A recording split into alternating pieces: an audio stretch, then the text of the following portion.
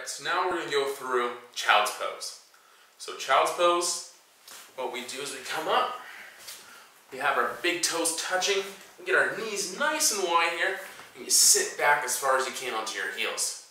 You then want to keep your hips pushing back, and you're going to walk your hands forward, pushing your bum towards your heels.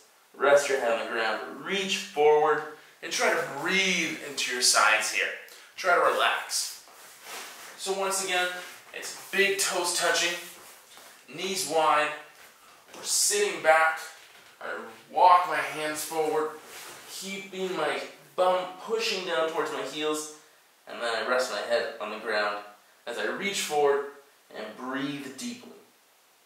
That is child's pose.